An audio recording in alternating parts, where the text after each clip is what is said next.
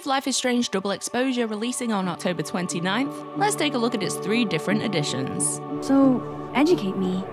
I want to know. The Standard Edition contains the game on its own. You'll get some customizable outfits included to jazz up Max's look, but this is for the players who just want to experience the amazing story.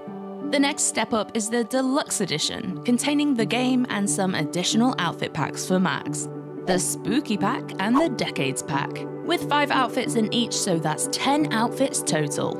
You've then got the Ultimate Edition for the Life is Strange super fans.